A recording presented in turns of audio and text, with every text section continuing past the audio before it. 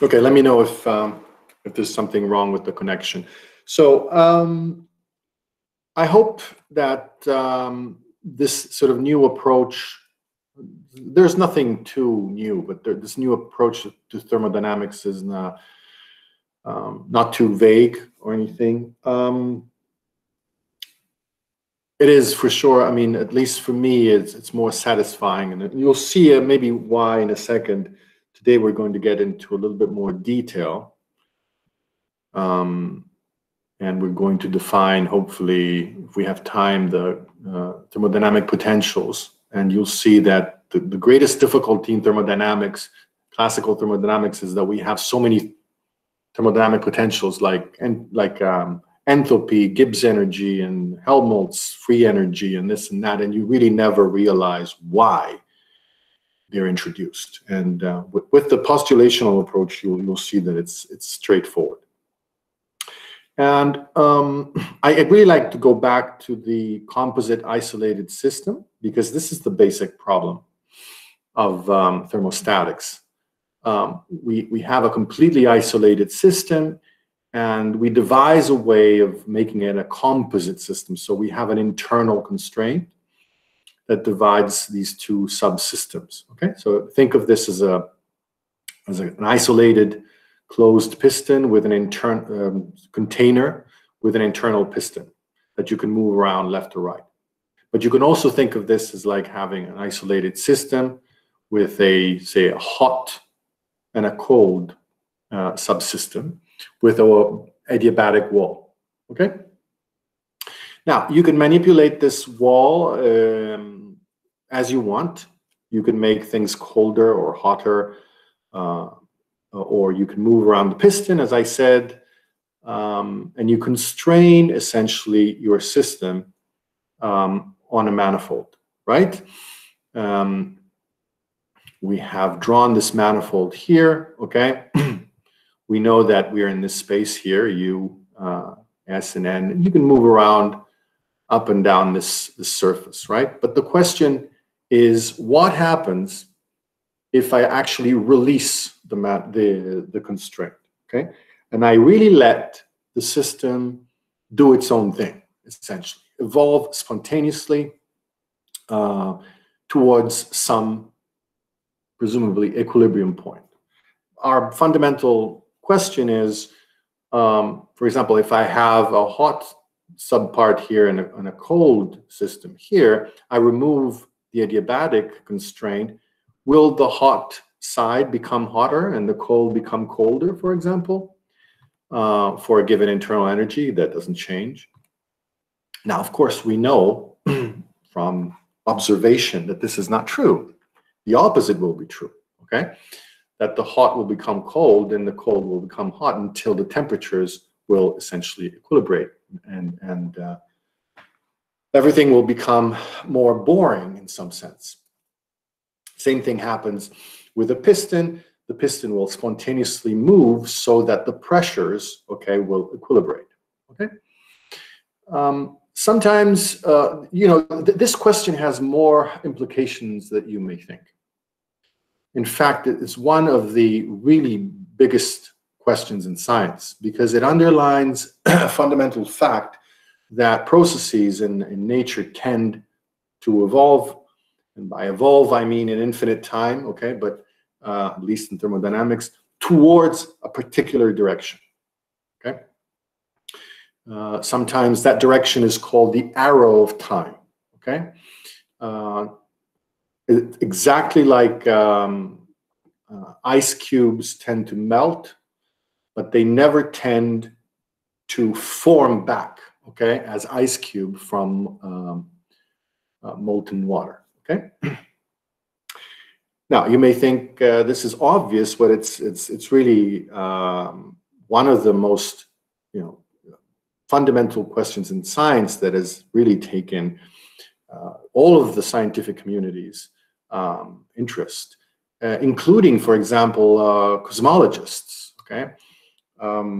There is, as you know, in the universe, there is an evolution. The universe tends to be expanding, in fact, accelerating. And again, it's evolving spontaneously towards some equilibrium point, starting from an initial point, which we call conventionally the Big Bang. And the idea here is, how can we describe this situation mathematically? Okay, is there a theory that I can sort of devise? And of course, the theory exists. And in fact, there is more than one interpretation. This is the sort of a postulational approach. Then we have the classical approach of the 18th century. We also have the statistical mechanics approach that we're not going to look at, other than going back to that nice internet site. So the idea here is, well, how do I describe the final equilibrium point?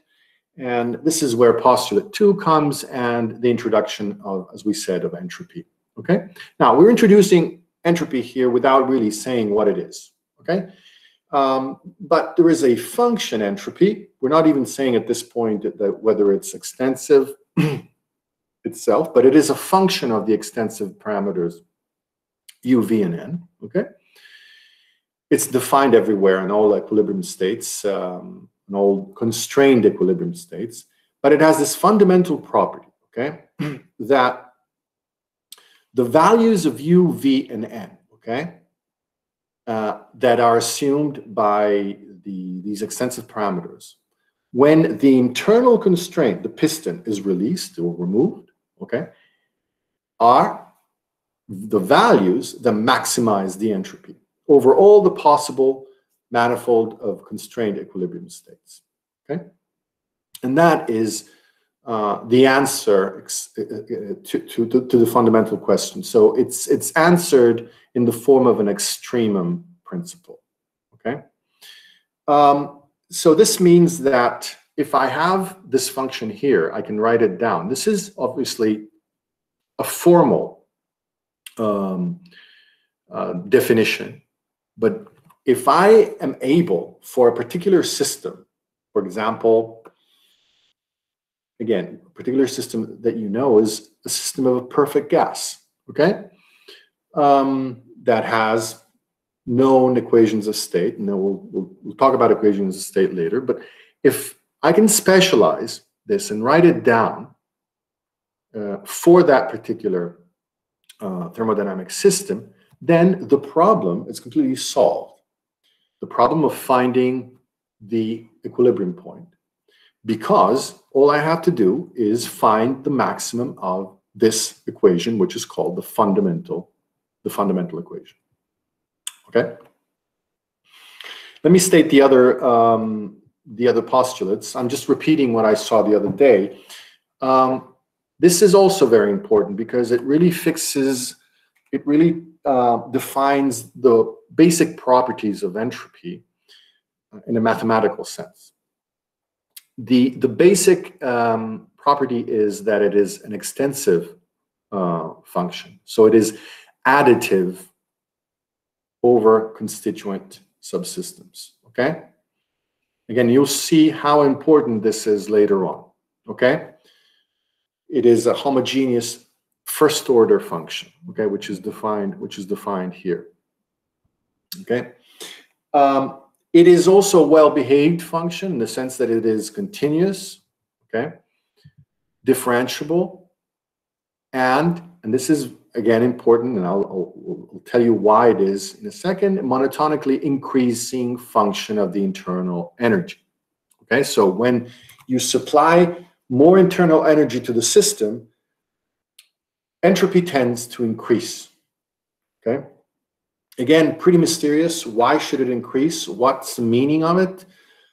We'll resort to the interpretation of statistical mechanics and to the fact that entropy, in effect, is a measure of the number, essentially, of configurations, energetic configurations that your system can achieve. Okay, so if you give essentially more energy to it, these sort of huge number of packets of energy, think of them as being a quanta of energy, can be distributed in more ways, okay, among atoms.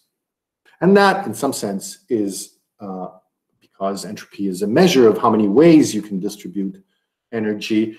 It really tells us that entropy is actually increasing. So that's why entropy is essentially connected to heat, of course. Okay. The fact that postulate 2 is in effect means essentially that we can invert the fundamental equation, this fundamental equation, into this fundamental equation, which is an energy or internal energy-based fundamental equation. Nothing special. We can invert it. So in effect, because we can invert it, we can reformulate the postulate, the extremum principle that we saw before, instead of a maximum, in terms of a maximum entropy, also in terms of a minimum internal energy principle, which is really more familiar when you're talking about mechanical systems, right? If you let a mechanical system evolve, this will evolve essentially towards a minimum potential energy, okay? Configuration. So this is, at this point, your fundamental equation, let's say portrayed, okay, as a surface. Okay, this is the manifold of constrained equilibrium system. Is again, any sort of quasi-static transformation can be drawn, okay, in this on this manifold. So again, if we take our system, we take the piston, we move it and fix it in infinite positions, what we're doing is we're moving around, okay, on this particular surface, okay? But the more important question is, what happens if I release the internal constraint? And this is where we saw this diagram here, okay? Now, remember, we go back to the isolated composite system. So a system that is completely closed and isolated energetically, but it's composite. So it has essentially two subsystems. I let go of the internal constraint, the equilibrium state that is naturally achieved is the one that maximizes the entropy, okay? So because the system is isolated, we're really moving on a U equals constant surface, okay? Which is this surface here, okay? This is U, so U equals constant, and this is the surface here. So we're moving really on an intersection of the fundamental equation with this plane. And what the extremum principle tells us, the second postulate tells us that the equilibrium point that is naturally achieved is this one here, okay? Maximum of entropy. Okay, you can now, because it's invertible, you can now reformulate it for an isentropic composite system. So essentially, which is a little bit more kind of a mysterious thing, to keep the entropy constant in the system. But still, suppose that you can have essentially only reversible transformations, okay, with ds equals 0, s equals constant. Then again, the spontaneous direction towards which the system will evolve is a minimum of potential energy. You see, it's a minimum. The potential energy, sorry, the internal energy, not potential energy. The internal energy will increase this way. Okay, so it's a minimum. So these are the two essentially basic, fundamental principles that you have to fulfill. Let's say that we're going to concentrate on this one most of the time. So for the isolated system, okay, for which the internal energy is always constant, we're looking for the maximum of entropy. That is our equilibrium point, okay? So really what we're trying to do, and we'll do it later, is find this function here, find this surface here for the particular thermodynamic system that we have to deal with. For example, a perfect gas, okay? Now, let me go back. You probably have seen this, so some of you may have not have seen it. Let me go back to the internet site, right? Because, so can you see the page? Sí. Okay. Yes. So this is a nice internet site because not only it explains what entropy really means, okay, but it really uses some of the tools of the postulational approach. I don't know if you've noticed. So one of the basic examples he does is to take an isolated composite system. I don't know if you recognize this as such. So it has two parts. These are the two subsystems. They're isolated. I mean, they're at this point you have a wall between the two, and suppose that this is isolated, so it doesn't exchange anything with the surrounding, absolutely nothing, okay? And you have an adiabatic wall, okay? Suppose here between the two. And what you're doing is you're giving energy only to the upper part, to the upper system. These are the famous sheep. You can think of them as packet of energy. The different green patches are the atoms, okay? So in effect, we have overall 6 atoms, 3 in the top part, 3 in the bottom part, and 6 packets of energy. And we are only giving the energy to the upper part. The idea is now to release the internal constraint, okay? By letting now these atoms be exchanged between the two subsystems, okay? You essentially remove the adiabaticity constraints so that you let the flow of heat from one to the other. The idea is what happens, okay? So let's restart. Well, because there is really no preferential configuration, is there? You can randomly, okay, move around these packets of energy, these sheep that are free to move, right? Because you've opened the gates here between the two subsystems. And so all I'm doing now on the right, I am counting essentially all the different configurations, okay? Now, these configurations are indicated with a number, and this number indicates the number of sheep on the top farm. So essentially, I devised a way to classify, okay, my configurations.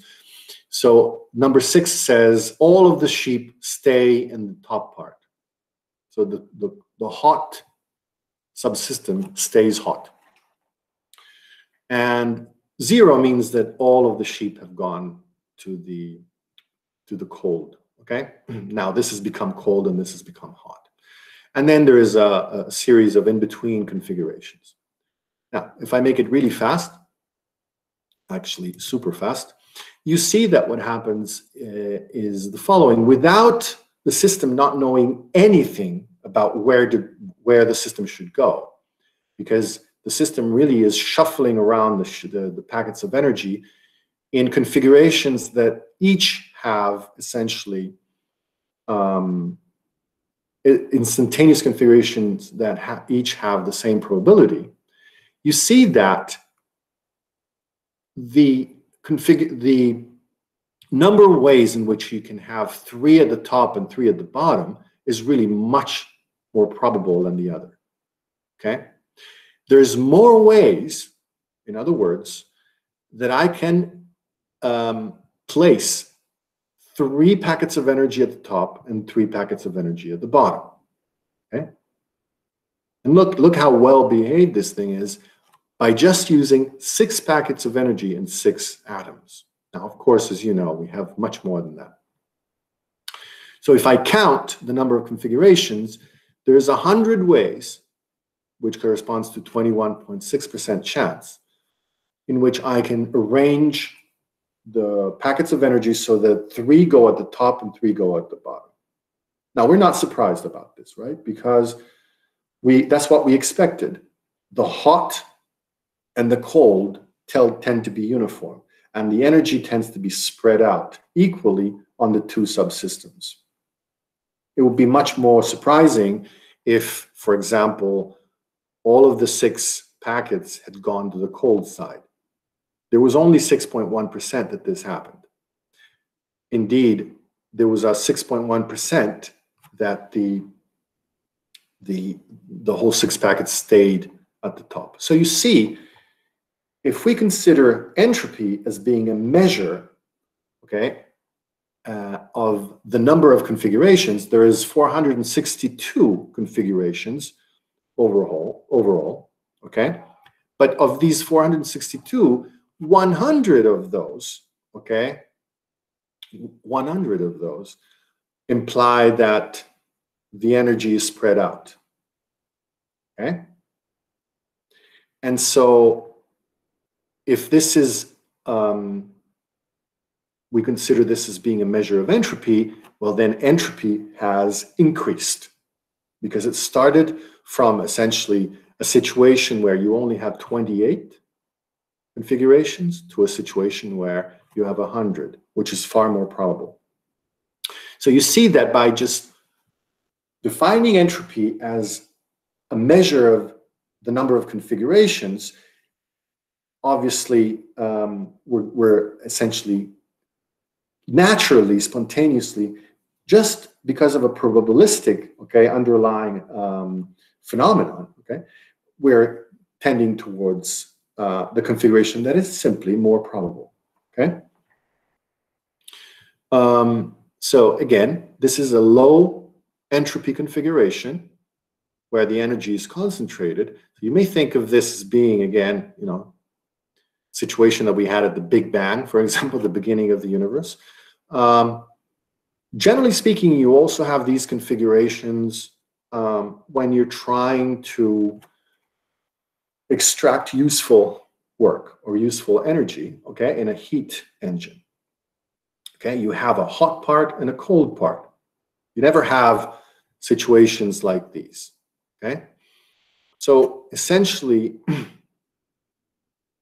an engine of some sort will be an engine that keeps the entropy low cyclically so that I can extract energy by simply the movement of heat from one place to another. This is the final situation where everything is spread out. There's 100 ways in which I can do this. By 100 ways, I mean you can put this here, you can put this over here, you can concentrate on one. At the same time, you can do this, you can do that, and overall is about 100 ways. There's much less ways in which you can do this. Okay? So again, if we, and then we're going to stop here. If, well, I don't know why this is like this, but I should probably reload it. Oh, here it is. So this, we start from here. Now, clearly we have far more than 6 packets of energy in 6 atoms, right? So really the distribution of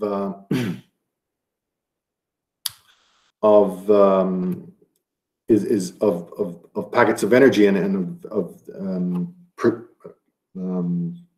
missed the word now, configurations is much, much higher. It turns out that if you increase the number of packets of energy and you increase the number of atoms among which you can distribute them, you see what happens. This situation where you have maximum entropy here is really sharper and sharper. So essentially, more atoms and more energy means that it's far more probable that you'll end up in a high entropy configuration, okay? Because the other configurations are so unlikely, okay, that it's essentially impossible that they are ever achieved, okay? So if I go to, and this is only 40, okay, 40 or 50. Look at the numbers here. They're really unbelievable, okay? I mean, we have these configurations here are extremely improbable, and these are incredibly probable, okay? So essentially, these point to the fact that all the energy is spread out in the 2 subsystems, okay? So the arrow of time, essentially what it does is it evolves towards situations where entropy is maximized. The number of configurations is highest, okay? And this is always, invariably, a situation where you have packets of energy spread out. This is why people call it disorder, okay? As opposed to these configurations here at the tails, okay, of this PDF, so to speak, which are extremely improbable, and these are the ordered states, okay? Also, the fact that as you increase or decrease the number of packets of energy, you're actually increasing the internal energy, and you see how incredibly fast the entropy is actually increasing, because look at these numbers here, okay? You simply have more energy to be spread around to be distributed around atoms, okay? So this is very interesting, I think, the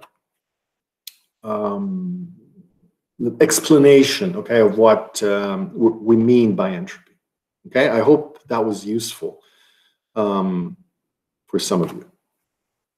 Okay, let's, can you hear me?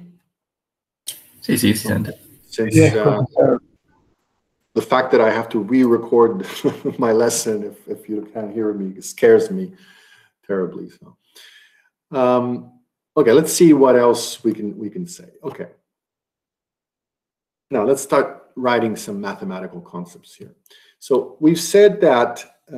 So we're going back now. We sort of know what entropy is, even though it's not necessary for the sake of the postulational approach to actually have the statistical interpretation. Okay? What's really important is now we've translated essentially the problem of finding the equilibrium point to the problem of essentially finding the fundamental equation, either in terms of U or in terms of S. Now, the first thing that we can write down, okay, is the differential of the fundamental equation. Why do we do that? Because really the differential of the fundamental equation will tell us how to study processes, right? From one equilibrium to the other. If we move from a state of internal energy U to a state of internal energy, for example, U plus du, I have undergone an equilibrium process, a quasi-static equilibrium process, okay? So if I write down the perfect differential for du, which is a function of S, V, and N, I'll write it simply this way. It will have essentially three contributions. Du by ds, keeping volume and moles constant by ds, plus du by dv, keeping the entropy and the moles constant by dv, which is the volume, plus, now clearly here I have to have a sum on all the species because I have k individual chemical species, and for each one I will take the derivative du by dni, okay, with respect to the number of moles of species I, where I keep everything else constant, not only the entropy, the volume, but also all of the other species constant, all of them but one, species I. So I will now multiply by the variation dni of species I, and so on for the rest. This is how you write essentially the differential of the fundamental equation, okay? So we're actually talking about differential, let's say, movements along the manifold, okay, that we saw before. Each of those, let's say three, let's call these three components, okay? These are more than three, but overall it's one component, have a physical meaning. Think about it. So let's look at this. We can call this, in fact, the variation du, okay, when you keep the volume and the composition constant. Now, clearly, if we keep the volume constant, well, then internal energy cannot change in virtue of work being done in the system, right? Because the volume is constant. Okay, so there is no work. There is no chemical energy, so to speak, because the composition is constant. Okay, so you can't have, like, for example, a combustion reaction where you have products, reactants turning into products. So really what this is, it's heat, isn't it?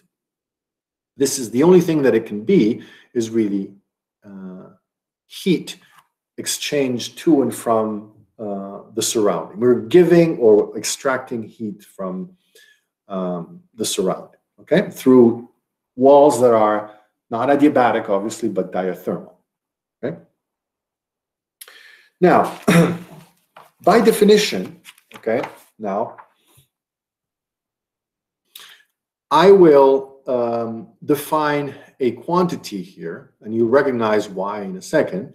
Du by ds, this derivative here, when I keep the volume and the number of moles constant, really is by definition the temperature. So this quantity here is in fact TdS, which we know being dq, right? The heat exchanged, okay? This is where we're starting to introduce essentially equations of state. Now, I'll be more specific later on. Things that will really characterize the specific system that we're dealing with.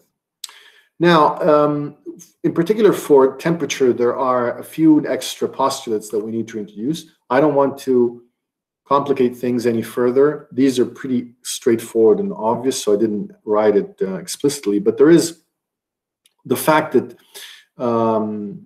well, postulate 3 we have defined it before. Remember when we said that du by ds must be bigger than 0, meaning that s is a growing function, monotonically growing function of u.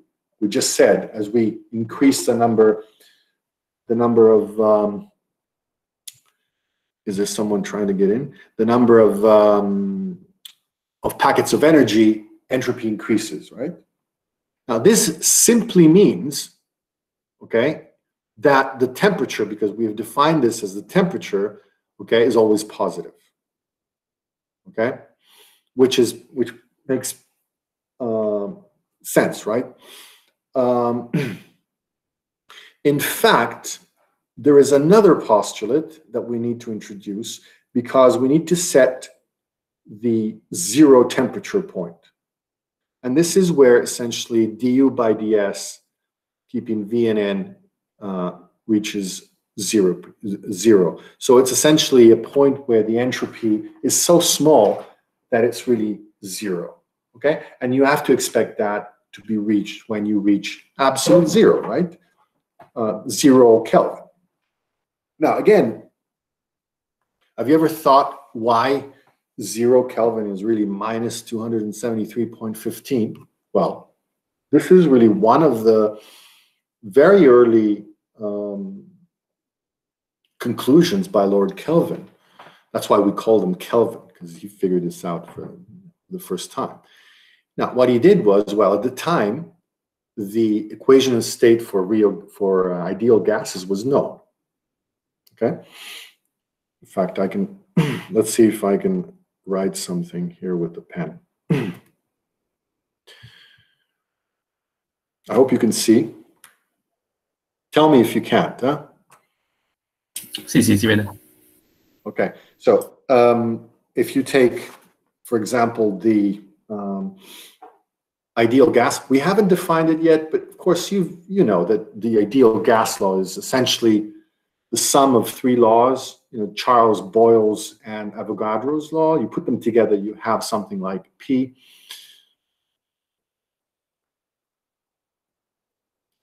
Oops, PV. I have to learn how to write here. Is equal to the number of moles times constant times the temperature. We can rewrite this as essentially PV, the mass of your substance, divided by the molecular we can write it with a fancy M. Molecular mass, okay, grams per unit moles, times the universal gas constant. This is the same for everyone, for every gas, okay, times T. So if you think about it, if you graph it, if you have a graph, so now we will do our little experiment, okay, and you have the pressures here and you have the temperatures here. Suppose I take different gases, okay, and I take the same volume. So this volume here stays the same. The mass stays the same, okay. Well, you see that essentially the relationship between P and T is a linear one, okay? And the slope changes because of the molecular weight. So I can now, for example, in this container, closed container of volume V, where I put the mass M of several gases, okay, one at a time, I can do an experiment and I can sort of monitor for different temperatures, the pressures that my manometer measures, okay? And I can sort of draw a nice line here, okay? And then I can do the same for another gas, okay? Something like this. And then I can sort of put a line of best fit, okay? So these are my experimental points. And what Lord Kelvin did was, okay, let's just extrapolate this to zero pascals. Okay, well, I have a point here. That point read minus 273.15 Kelvin. That's Celsius. So that was defined as the 0 Kelvin. You couldn't go any further than that. Okay, so that's the point where essentially you have a situation where du by ds is equal to 0. The temperature is 0, okay? And the entropy at this point essentially vanishes. You cannot have negative pressure. I don't understand why.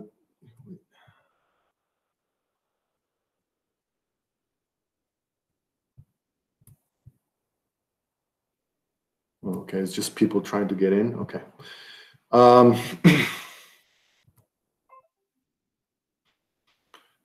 Okay. So again, let's go back to our differential. Okay, so the ways in which we can change internal energy is through heat. Obviously, this second bit, you probably guessed what it is. It has to be work, right? Because essentially, it is it underlines the fact that this is the change of internal energy when you keep the entropy constant. So in some sense, the heat constant.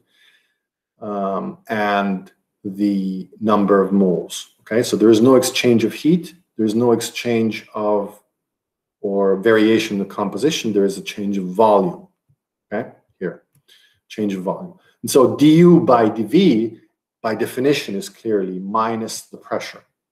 Okay, and that's what we define as being minus the pressure. So this is the energy change that occurs through mobile walls, through pistons. We're changing the volume, okay, without exchanging heat. We're not changing the composition. So this is where, and the minus sign obviously is due to the fact that we're multiplying by dV. So if I compress, dV is negative, but I'm adding work to the system, right? So PdV must be positive. So it's minus PdV. Okay. Now, the third contribution, okay, let's go back here, is what? Is the change, okay, of internal energy of the system when I don't exchange any heat, so the entropy is constant. I don't change the volume, so I don't exchange work, but I change the composition of the system. So it seems that I can change the internal energy by changing the composition of the system. Okay? And that is going to be very important in chemical reaction, okay? And in the final point that we want to reach, which is how to calculate the chemical equilibrium of a system. So this is really chemical energy, okay? So it's the energy that we associate when we add, okay, a particular, for example, substance, or the unit, for example, mass of a substance, and we change the composition, okay? When you say we add, you can also do this at constant mass. So what happens is, for example, think of a chemical reaction. We're going to define those things rigorously later on, but a chemical reaction is really a kind of a machinery that really can change, or a mechanism that can change one species to another. So, for example, combustion, you're converting reactants into products, okay? And the products gradually appear. So you're adding these products to the system, okay? So how do we measure this chemical energy of the unit mass or the unit mole of a species? Well, we measure it through something called the chemical potential, okay? Essentially, what the chemical potential is the increase of internal energy, in this particular definition, at constant, well, with no exchange of heat, no exchange, or no variations of volume, and no variation of all of the other species. Bear this in mind. By just adding the unit mole of species I. So there is one chemical potential associated to each of those chemical species, okay? And in some sense, if before we were exchanging heat through diathermal walls or work through mobile walls, now you can think of, in some sense, exchanging mass, okay, through permeable walls, okay, if you want to really have a picture of what's going on. Okay, so simply by these three definitions, temperature, pressure, and chemical potential, I can rewrite my here it is, my differential fundamental equation in differential form, okay? By getting rid of all those ugly derivatives, I can write down du equals TdS, which is the heat, minus PdV, the work, and the chemical energy, which is the sum of mu I, d and I. Because everything is invertible, I can also rewrite this in terms of a differential of the entropy. So it's an entropy-based differential form of the fundamental equation. All I have to do is divide by t. So it's 1 over t du minus p over t dv minus the sum of mu I over t d and I. I've just inverted this one, okay?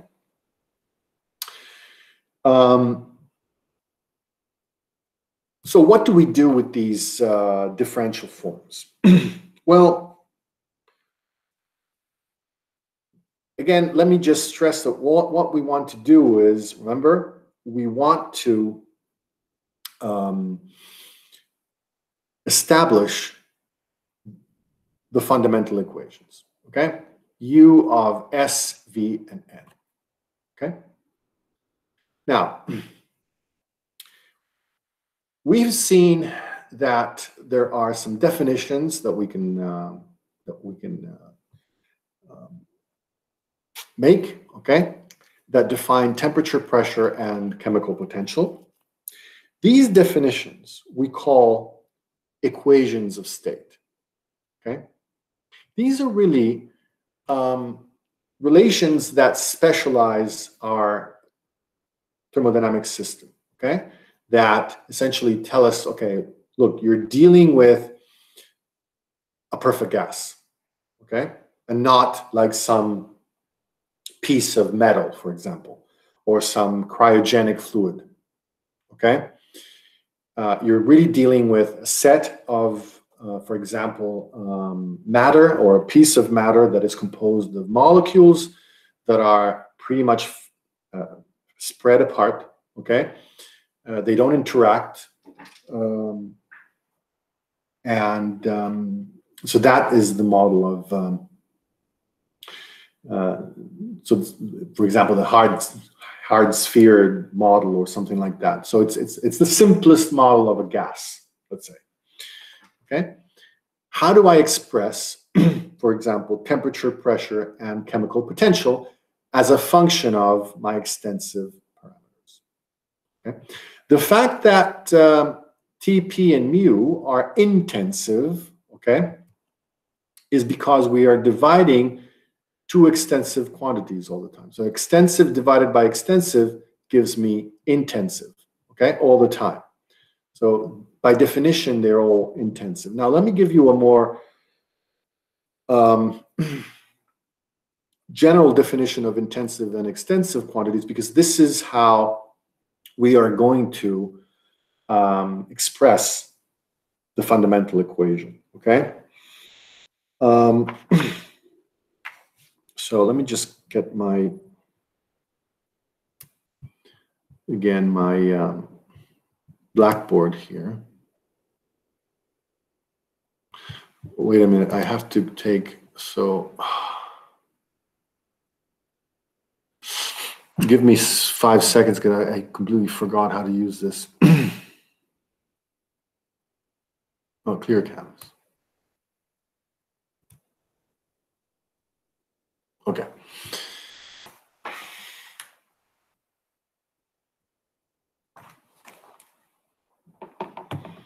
So if you remember, we had defined an extensive, okay, function, a function that has essentially this property, okay? Suppose that I have a function f, well, I'll write it here, f of x, y.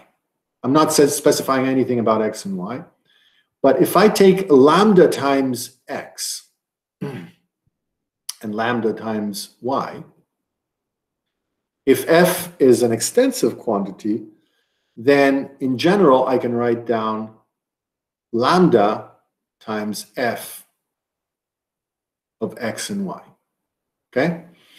So if I take lambda times x and lambda times y, so I take lambda times the sort of the constituent subsystems, I can say that the entropy, the volume, everything is multiplied by lambda. In fact, if I generalize this, okay, I can talk about a homogeneous function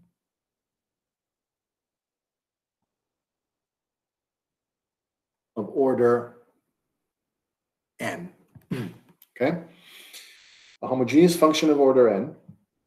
And so f is extensive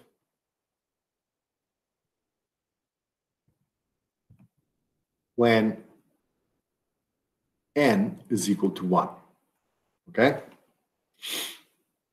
And in fact is intensive when n is equal to 0, right? Because clearly if n is equal to 0, however I multiply my x and y's, I always end up with f. So essentially, if f is the temperature, if I take lambda times my system, okay, so twice or 3 times the quantity of my gas, for example, at the same temperature, you're always going to have the same temperature. You're not going to have lambda times the temperature, obviously. Okay, so this is essentially my definition. Now, there's a very, very nice theorem,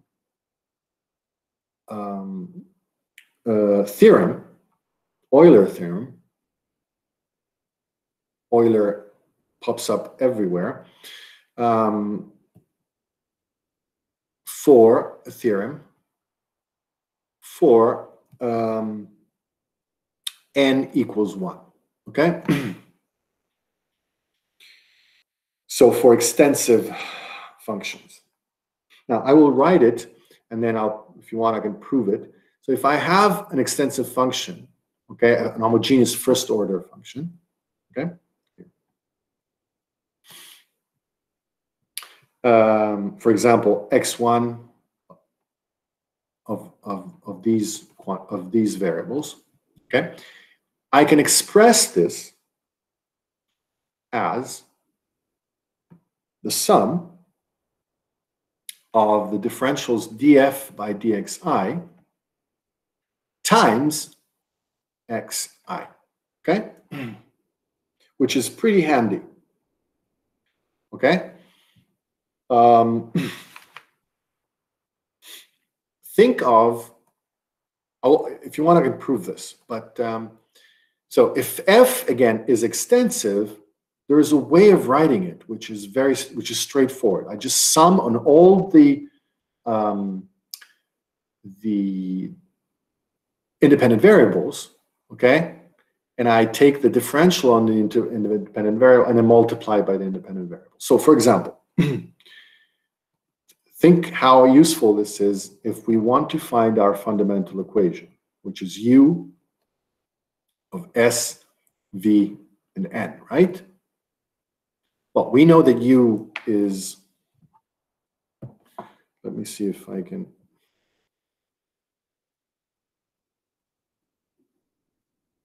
okay. Sooner or later, I'm going to write a little better. I have to get used to this because it's been a while. You need some time to get adjusted to these blackboards every time. So remember, our problem was to find the fundamental equation, right? Now, we know that u is extensive, right? So it's exactly the same properties of f. So it's a homogeneous first order function. And so, really, we can express u as, following this, as, well, we take the first differential, so it's du by ds, okay, at constant v and n, okay, and then we multiply by the same variable that we've differentiated by, so by times s, okay, plus du by dv,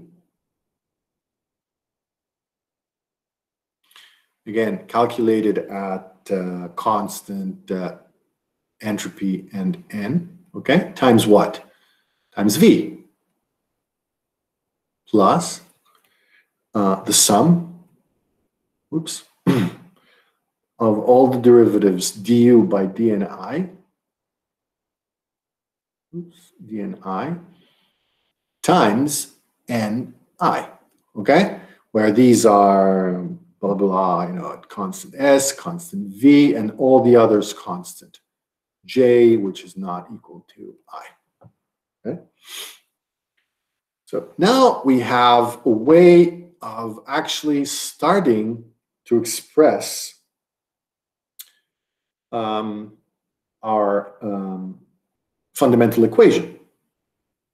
You may think, well, but wait a minute, who's going to give me these? Okay. Well, but we've defined these, haven't we? We've just defined them.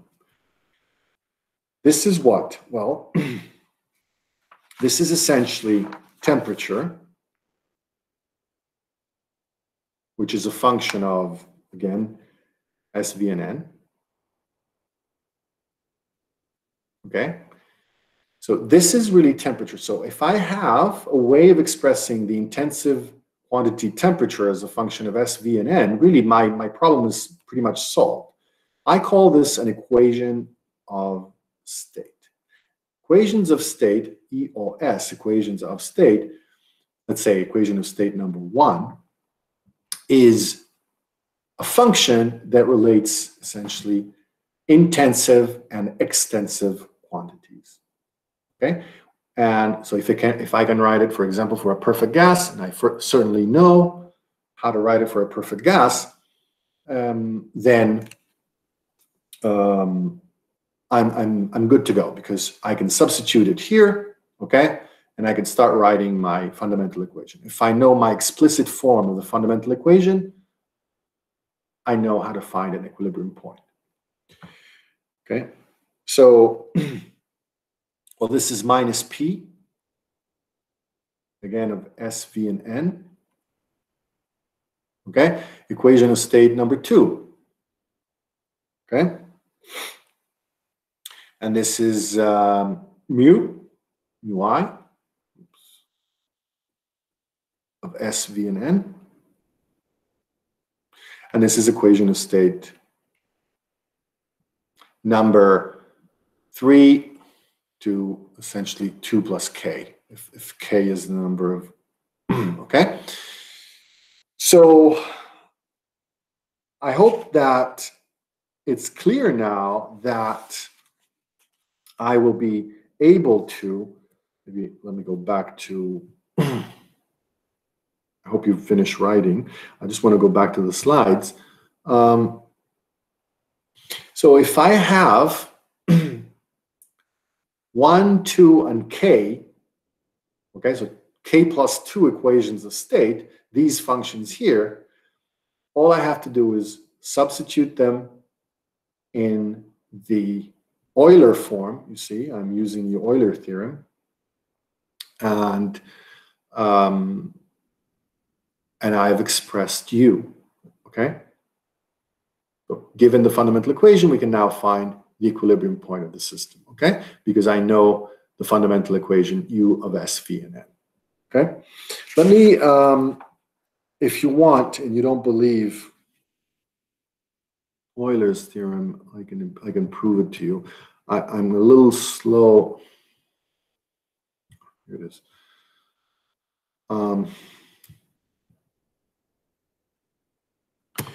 So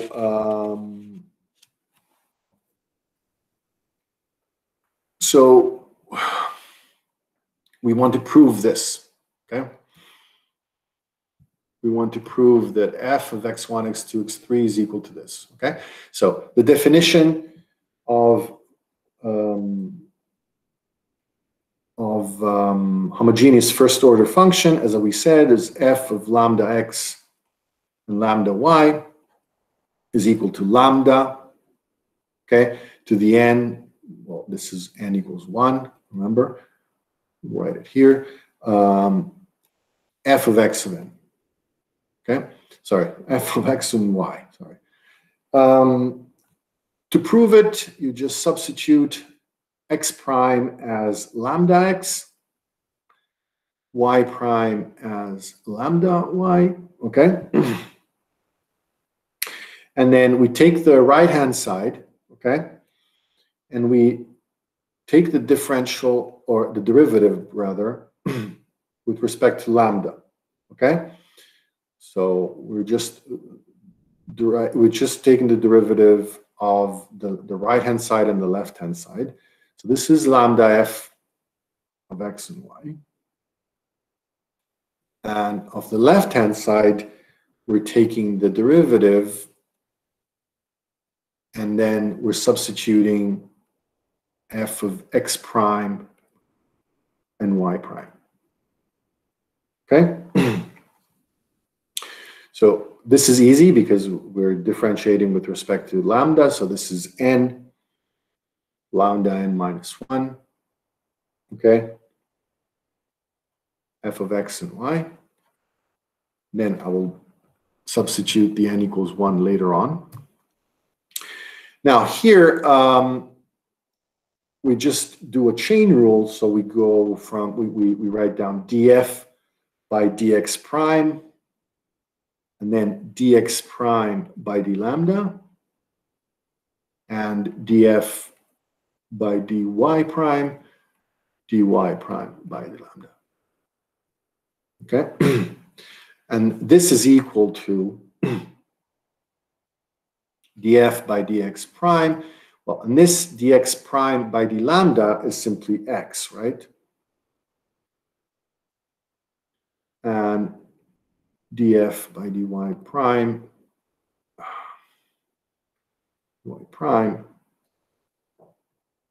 okay, times y. dy prime by d lambda is, here is y. And then we've done, because if when n equals 1, clearly x prime is equal to y, sorry, to x.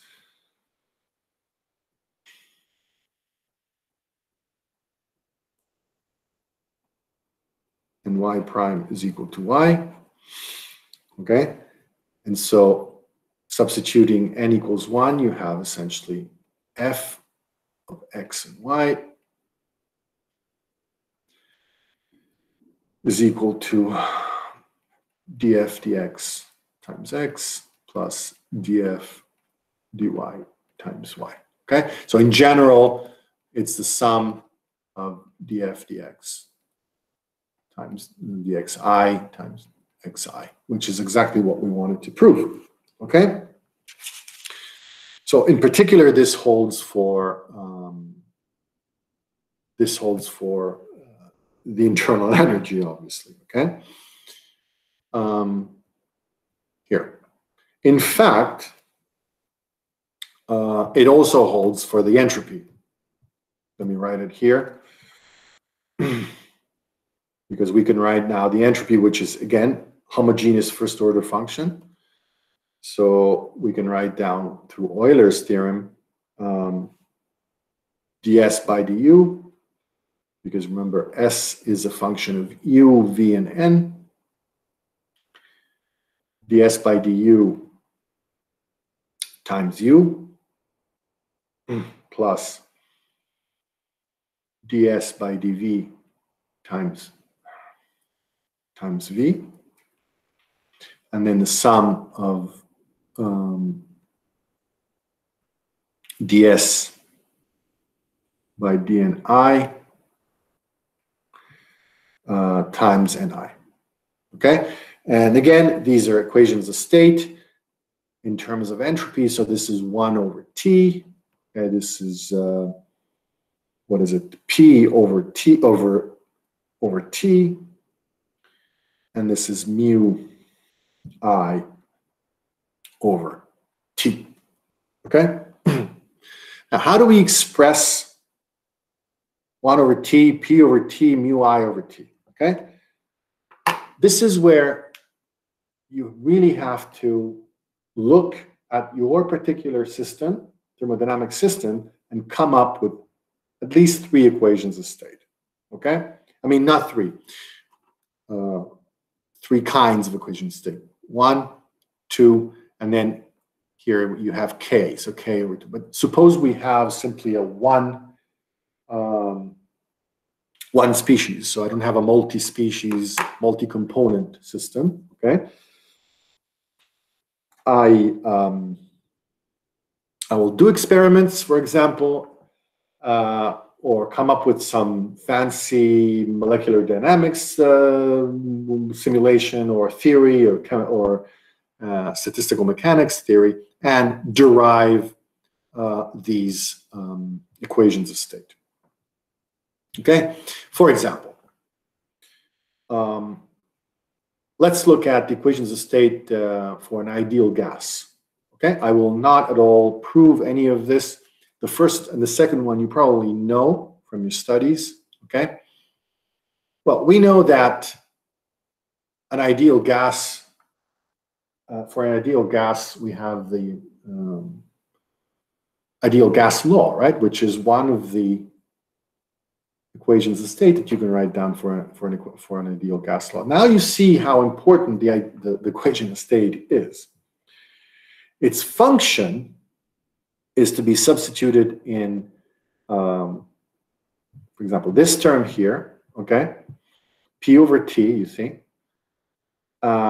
in order to fill in and complete the fundamental equation, okay? So this is from Boyle's law, Gay-Lussac's, and Avogadro's law. You put them all together, you have very, very useful, incredibly useful equation between pressure, temperature, and volume. Okay, there's obviously a mistake here. Now, the second equation is the thermal equation of state, where essentially we are For a monatomic gas, we're deriving the internal energy, okay, in terms of temperature. So essentially, it's 3/2 of nRT is the internal energy, okay?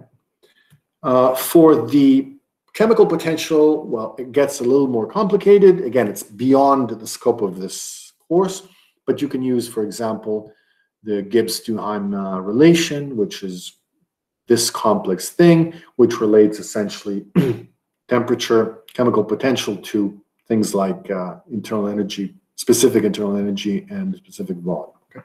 So you take all these three and you put them here. What I would like to convey is that now we have essentially closed our problem. So you start from a theory, you start from postulates, okay? You have a minimum set of postulates. You determine the problem as being a problem where essentially I remove the internal constraint of a system, of a composite isolated system, for example. And I say, okay, the equilibrium point, the spontaneous equilibrium point will be reached when you maximize the entropy.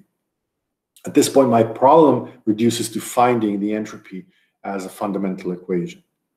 So I use my Euler's theorem for extensive quantities, and then I realize that I will have these differentials, okay, to be expressed, okay?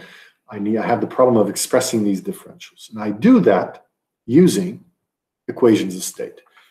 And who tells me the equation of state? Well, some very good scientist who experimentally or through some other means have devised a way in which we can relate essentially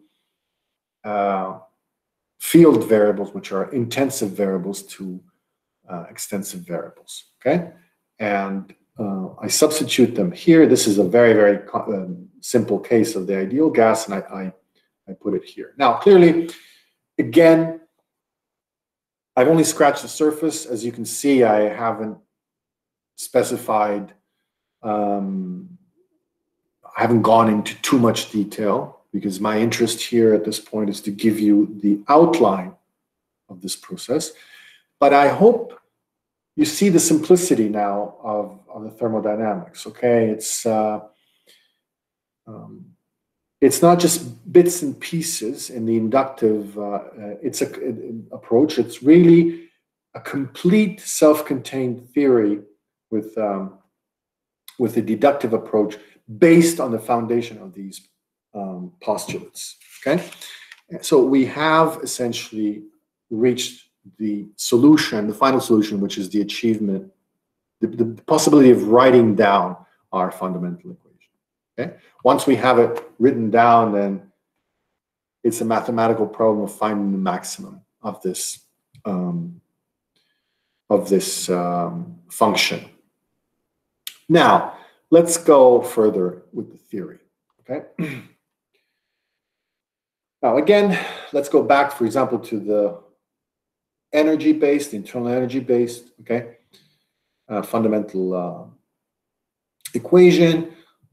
We wrote it in terms of Euler's theorem, S, V, and N, with these derivatives, which represent the equation of state.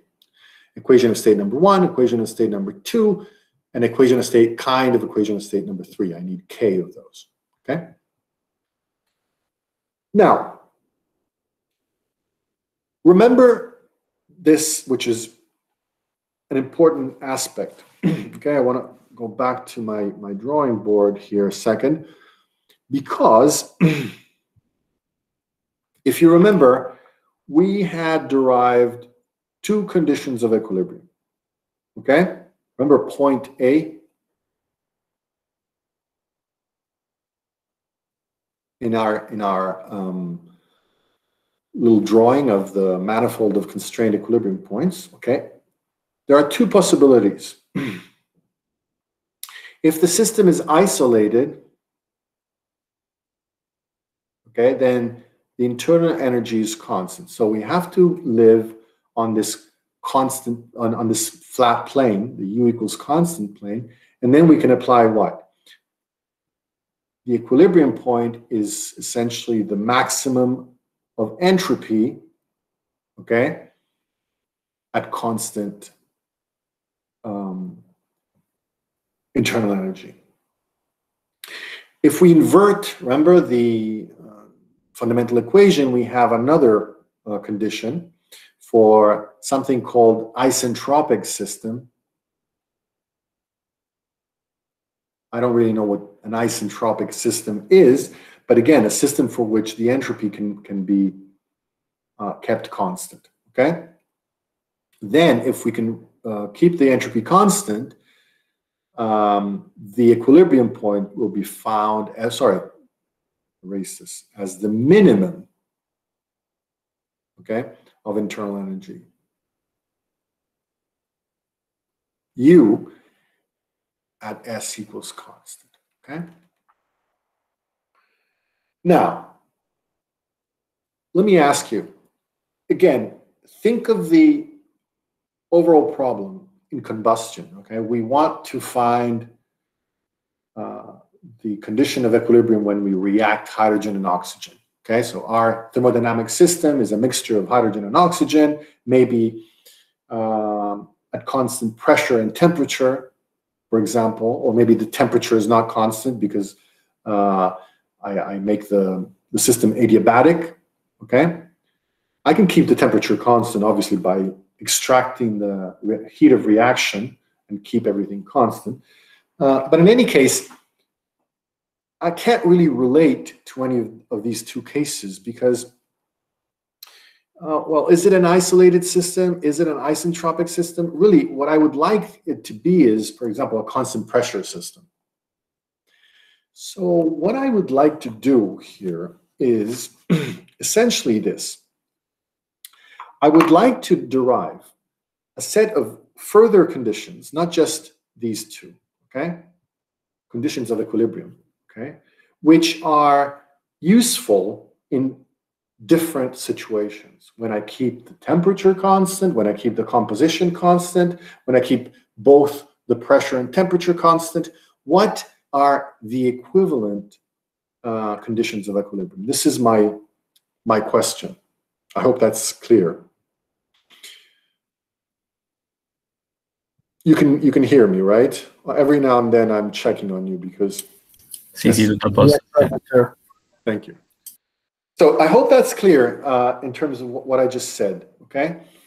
I'm developing this sort of new thermostatics or thermodynamics, equilibrium thermodynamics, but I'd like it to have it to be also useful. So remember that when especially in combustion, when we're dealing with chemical reactions, okay, you know, a reactive system is still a thermodynamic system, but it's a system that is usually in a laboratory. When I react hydrogen and oxygen, for example, at atmospheric pressure, I do this by keeping the pressure constant. I'm not keeping the entropy constant, okay, which is a very strange thing to do. I could also not be keeping the internal energy constant by letting, you know, maybe work be done or heat be released to the outside. So I'd like to specialize my system. And in order to do that, the idea is to derive absolutely equivalent forms of the fundamental equation by introducing what are called thermodynamic potentials. Okay. Now, this is the source of all of the confusion of thermodynamics. What are thermodynamic potentials? Enthalpy is a thermodynamic potential. Gibbs energy is a thermodynamic potential. Helmholtz free energy is all these things that in classical thermodynamics are given to you and as a sort of a fact, okay? This is enthalpy. This is how you write it. They're not really explained fully, okay? And it's the source of, the major source of confusion and apparent complexity in thermodynamics. In this situation here, I will show you that really the definition of these potentials, equivalent forms of the fundamental equation, are in fact nothing else but transforms or transformations of the fundamental equation into completely equivalent forms, okay? And we transform this through something that is really easy to understand, which is the Legendre transform, okay? That's what we do. We take a Legendre transform of the fundamental equation, okay? I think we can directly go to the Legendre transform without looking at this. I'm going to give you these slides anyway, so you can also not take notes. So for simplicity, imagine I forget about volume and number of moles, okay? To make the notation simpler. So this is my fundamental equation in terms of internal energy as a function of entropy, very good, U of S.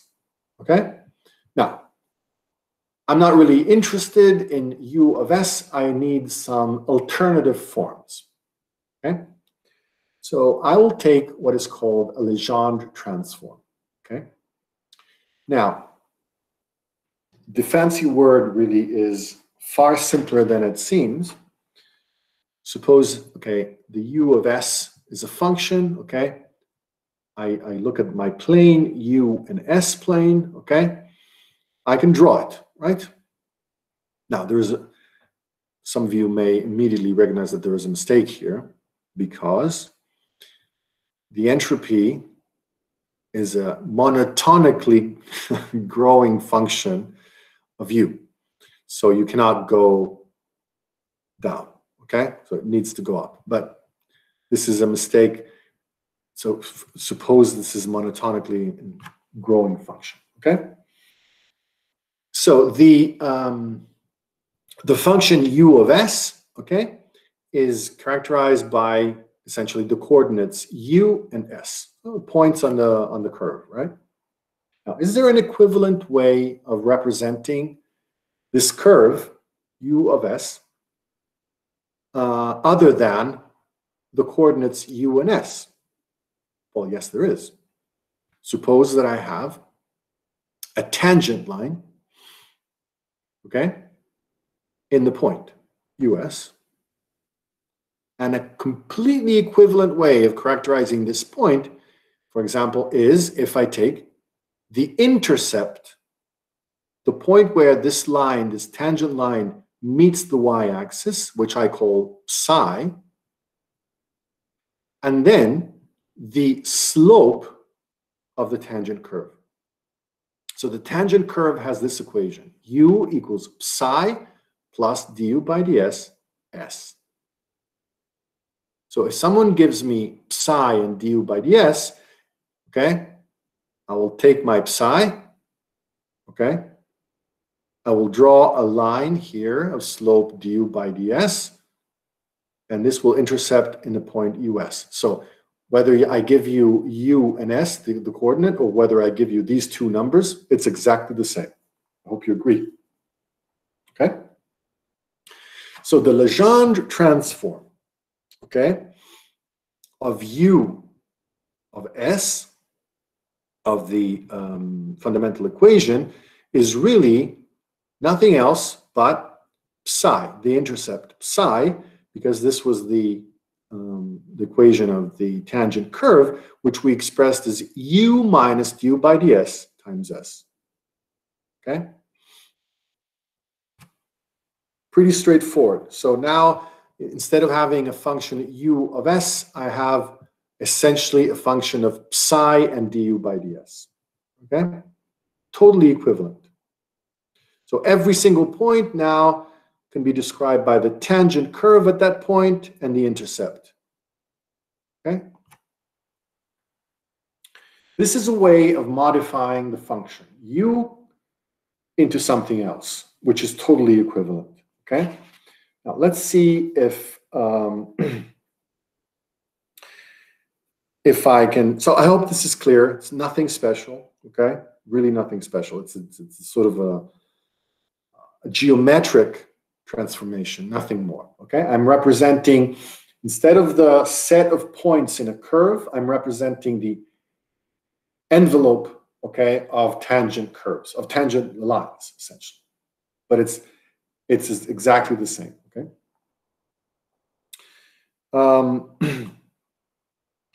So let's see what we have next. So we have 10 minutes left. Well, I probably will write it because these are a little bit confusing if I remember correctly. Very good.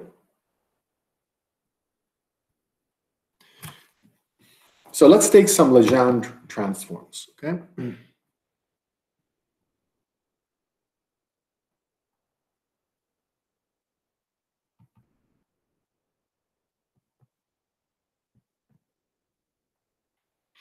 Of my fundamental equation U, S, V, and N, okay?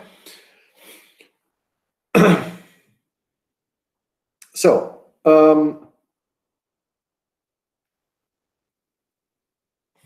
suppose, again, let me rewrite it. I have my fundamental equation in this form, okay? I want to take the Legendre transform of this, okay? So suppose I'm taking, for example, psi, the Legendre transform, which in this particular case, let me write it, I don't want to use psi all the time. So let me take, for example, the letter F, okay? And again, let me go back to our slides, okay? And remember, now psi is a function of du by ds, okay? So f is a function of du by ds, and then, so by the derivative of s, sorry, of du by ds, so I'm replacing essentially this part here with du by ds, and I'm leaving the other two, okay, variables, okay? In some sense, if you think about it, this is an incomplete fundamental equation simply because, well, these three things, okay, are essentially taken from the equations of state, but one of the equations of state remains essentially undetermined in differential form. I can't really use this this fundamental equation because I would have to take the integral of this, and so it would be essentially undetermined to a constant or to a constant function or something, okay? So one of the equations of states remains in differential form, okay? But all I'm doing exactly, I'm just taking the Legendre transform of this to make things easier. So take now the equation of the slope of the tangent line. This was what? U minus du by ds times s, okay? This is how you write down and define f. So f is really u minus. Now, du by ds, remember what it was? Du by ds is the temperature. So T, temperature, times S, okay? So I've taken the Legendre transform of U, okay, by essentially expressing, by leaving du by ds in differential form, okay? And I get F equals U minus Ts. This is nothing else but Helmholtz potential.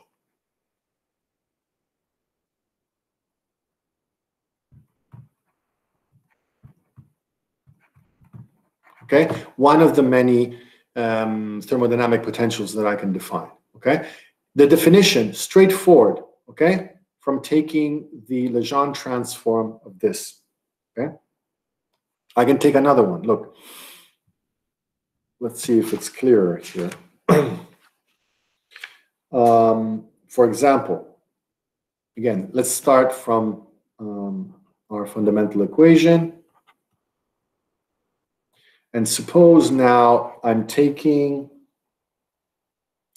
the Legendre transform, I'm calling it H, okay, this case, and I want it as a function of, for example, S, okay, this stays, but now I'm keeping the differential form here, du by dv, and I'm keeping it, okay, like this. So in fact, now we're on the plane essentially uv. So the Legendre transform, which is H, is defined now as u minus du by dv. So this is the tangent line times v. Remember what what du by dv was. This is minus p, remember? By definition, so this is u plus pv. Now, some of you may remember how this is called, remember?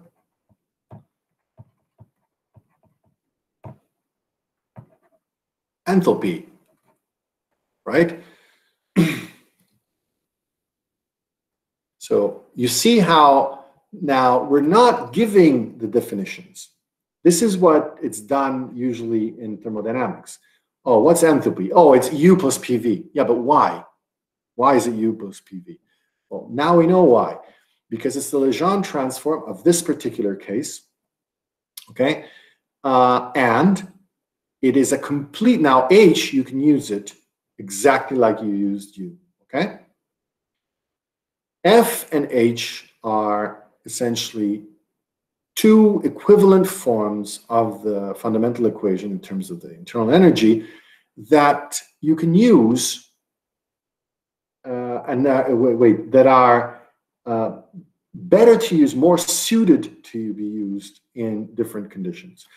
And I'll tell you, for example, why in these last 3 minutes. For example, let's look at enthalpy, okay?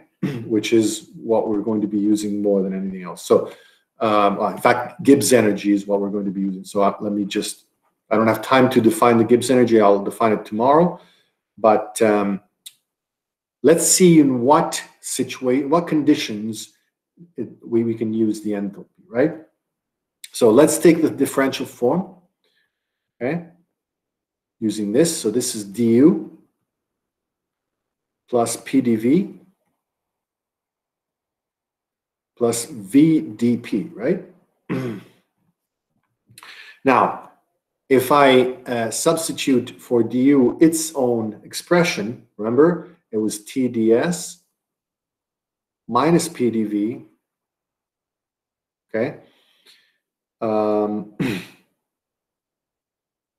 Plus the sum of mu I dni, okay?